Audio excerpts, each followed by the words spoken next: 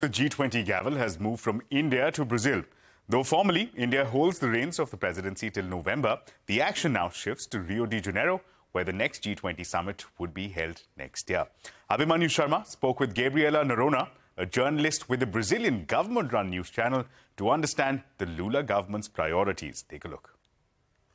A big moment for Brazil. They have, of course, undertaken the G20 presidency. What it means for the developing world, India and Brazil are a part of the BRICS bloc. How do you perceive this?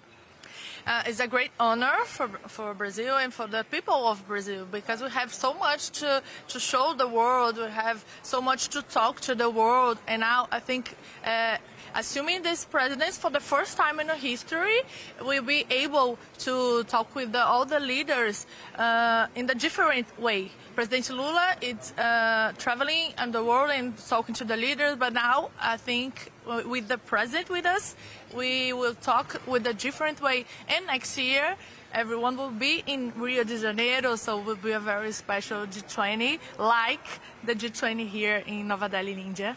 Many emergent issues from across the world were discussed during India's presidency, like climate change, supply chain disruptions. What are going to be the concerns which Brazil is going to highlight?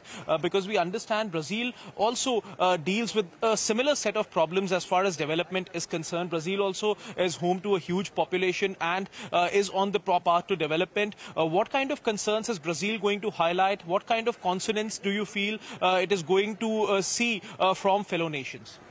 Yeah, I think this presidents of G20, the government of Brazil, will focus in things like climate change, because most in Brazil we have now a hurricane, like a hurricane in die 100 of people because of this climate change. So President Lula is very worried about those things in the environment. We have the Amazon forest.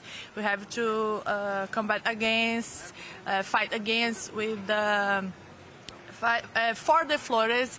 I don't know if I mean, but and I think in this perspective, President will be also concerned about all the people, not just the rich people, in talking about the development, including the poor people, and talking about the hungry people. In Brazil, we have also poor and need another look for them, you know.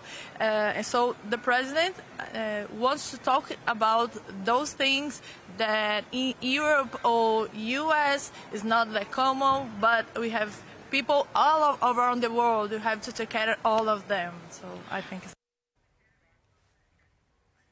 Well, with that, it's a wrap on this special broadcast. Stay tuned to CNBC-TV18. News and updates continue right here on the other side.